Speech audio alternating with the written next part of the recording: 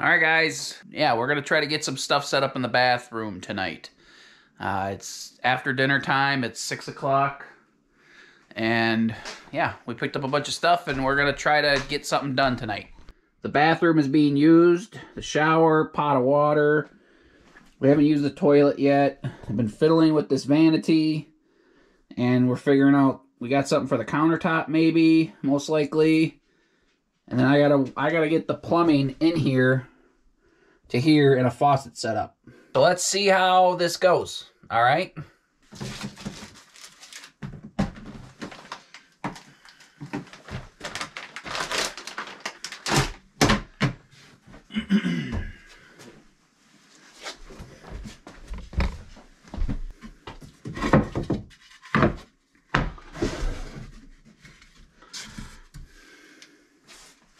All right, so the main objective, guys, is to get the water line coming in plumbed, which is just a PEX line. We're going to do a single PEX line to the sink and to the shower.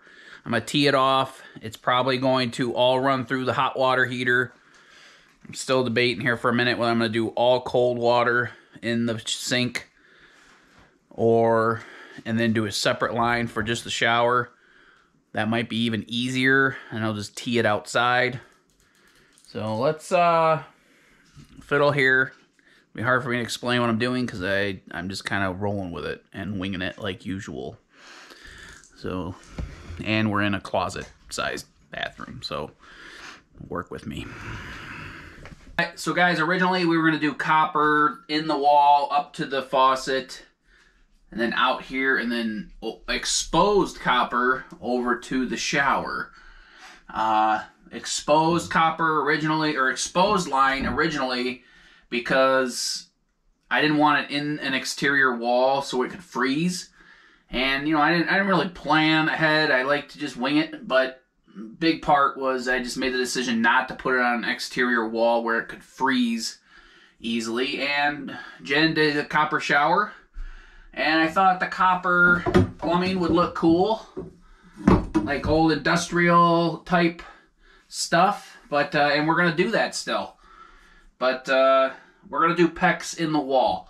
One, because it's cheaper, easier, quicker. Everything about it really is why we're doing it. So let's line stuff up. I want to see it in this little spot and see how it goes.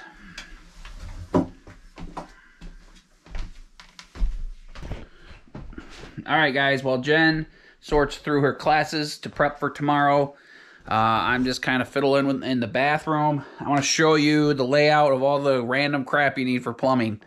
Especially when you're winging it, you need to have a few extra things. But here's the little pile of stuff that we went and picked up at the Blue store.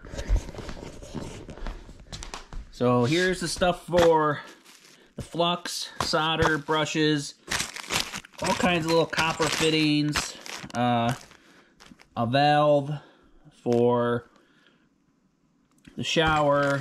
There's the screws that we use for the shower, for the metal wall.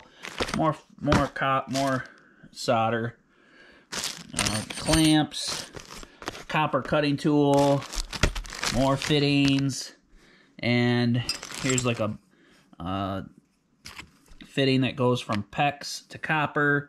So when we go to the shower, here's some different clamps to hold it to the wall in case you want to try that. Here's some, all kinds of good stuff. Blah. Hopefully that's enough. And here is the stash of stuff that John is letting me borrow / pick through. So there's probably a couple $100 worth of stuff in this box.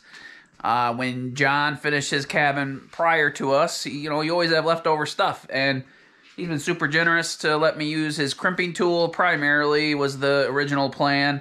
And then he has all these extra clamps and crimps and stuff like that for the PEX.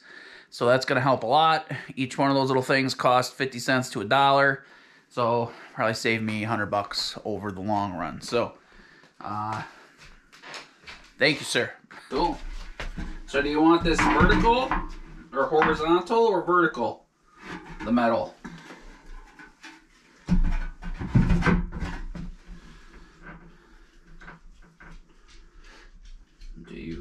like it. Like I could cut. Can we use like this chunk? Yeah, that's what I was gonna say. We could use here. I got a bunch of it out there, so. Well, we're going to use some. We can use a little bit of it on the door here. Yeah, we got a lot of it out there, so we can use however big, you know, 16 inches. Not even 16 inches anymore because of the wall. It's 15 and a half. Yeah, I think that chunk would and be then good. the spigot's gonna come out. We can make it as high or low as we want. Is that okay, yeah. height-wise? Is that too high? No, I think it'll be okay because this is gonna be like right here. I can put a piece of trim like this on the top so it looks nice. Yeah, that'll be good.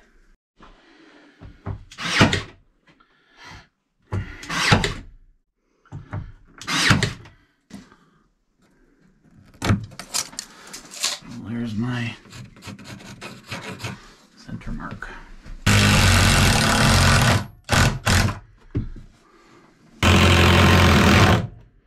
Yes. Mm-hmm. Do you need hot water in the sink? Do you, like, you're gonna take a hot shower, so you need a hot shower to, like, hot water here. The only problem with putting hot water here is that the heater's gonna kick on every time we brush our teeth. Yeah. And by the time you are done brushing your teeth, well then, by the time you're done brushing your teeth, the hot water is barely gonna get there because it's gonna be cold water from there to there. well then let it be. But I have to run another line, which is no big deal. Just drill another hole and run a second line up here.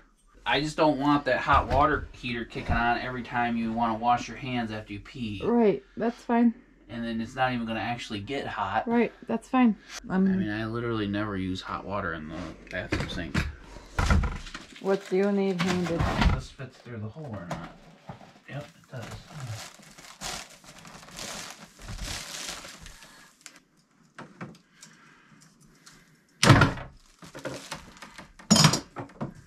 Down in the ground? How much? That's, I don't know, a couple feet. And then we just put a clamp on this and put this straight to this. And this is going to be cold water. Okay.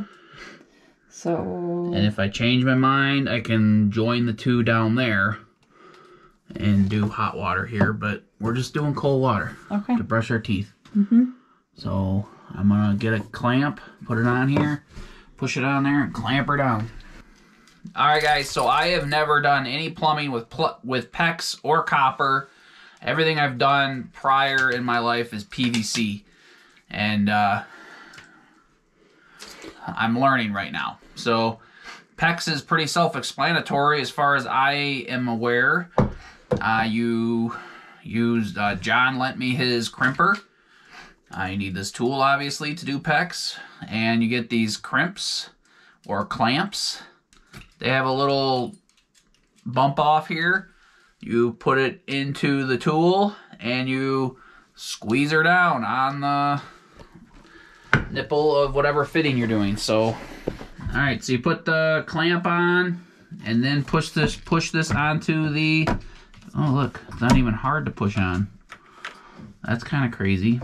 I figured it would be a little bit of a struggle. So there you go.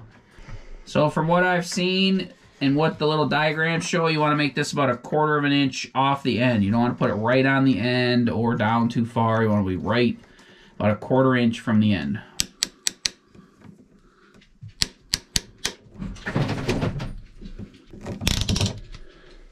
There you go. Easy as that. Good job, sir. Pretty easy, huh? Yeah, why didn't you get this done months ago? But it's going to all be external and over the light. Then you have water over light. Yeah. So you can't... I mean, this right here makes the most sense. Right here, come over to there and up. The problem here is I have to do a bunch of soldering, which I've never done. So if I solder these 1, 2, 3 fittings and they don't work, I can't resolder them after it's done. So if I do all this work, put water to this line and one of them leaks, which is likely because I haven't ever done this before, then I don't know how to fix it.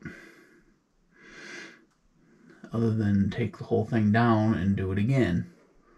Like, I don't have to actually bring it up here. I could actually do it all down here and just go straight up from there. This makes the most sense, doing it down here. This is what I needed to do. I needed to sit here and stare at it. Like, I can solder, I can create the shower head down to here and over here. How do we mount the shower head to? The shower is just going to be on the pipe. And how do we mount the pipe? That's those pieces we bought. With the clamps? Yeah. Okay. Is that okay? Yeah, I just didn't know how it all worked. That's how it's...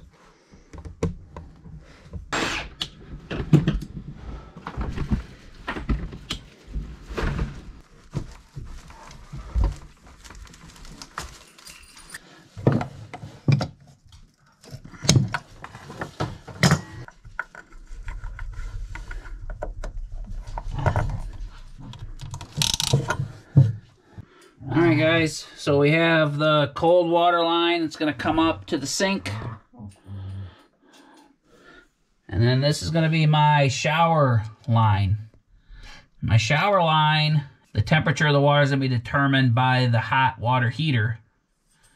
The instant water heater. So this doesn't need to be mixed. I don't need two lines. I only need this one line going to the shower head. It'll run, you know, a couple feet of water out of it, and then it'll be hot. Dad, are you trying to get some work done? Can I slow you down even more? Come here. These dogs, I swear, they don't want me to get anything done. They, like, sleep on the couch all day long while we're doing other stuff, and then as soon as we start videoing and doing projects, they're in my face and making noise. But they love me, so whatever. That's more important. You stop being a grumpy pants. What are you doing? Sal's like itching all on. It's dirty. Yeah, the dogs are all gross because it's been springtime and wet and dirty, gross and muddy and.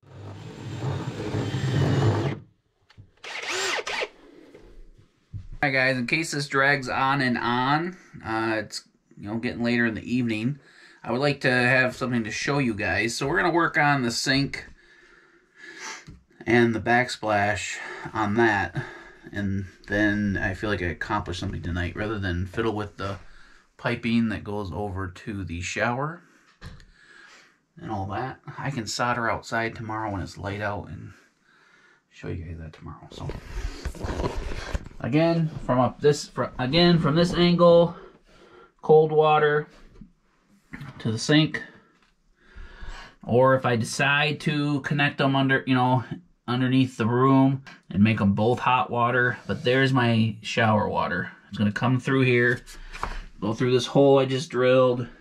The copper line is gonna be external and run up the wall to the shower head. And we have all the stuff to mount everything. So let's at least get this cleaned up. I will get the sink kind of installed.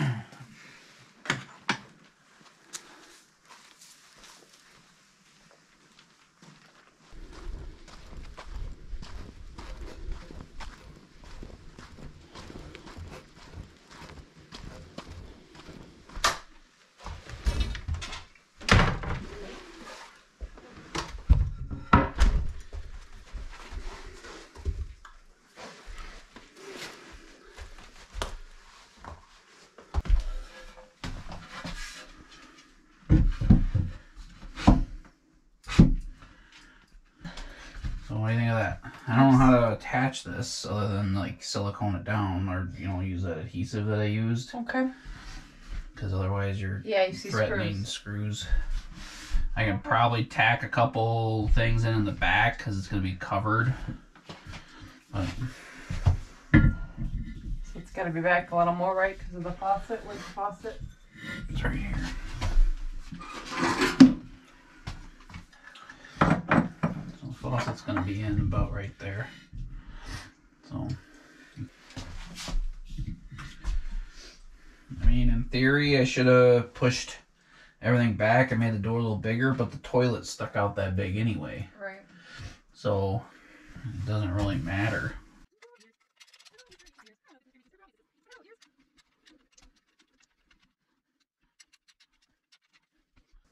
No. Sorry, I'm such a bum this weekend. There we go. Countertop installed. And you can go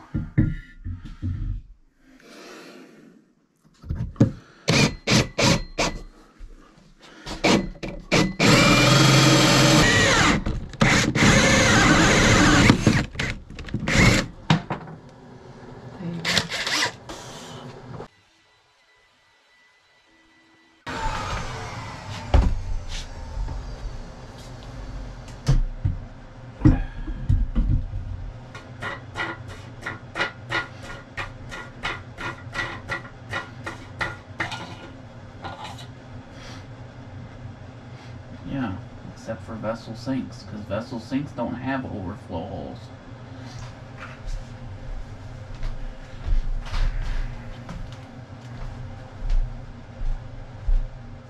Alright guys, good morning. Jen's in class. She's got a lot of work for a couple more weeks, and then we'll be on to spring and summer activities as usual. The drain that we bought for this has a overflow, and this sink doesn't obviously have an overflow. I don't think most vessel sinks do. So we have to get a new drain, but I can put the piece of metal, the backsplash up here that I was hoping to do. That's the only thing I could really do, and then I can screw in my faucet permanently.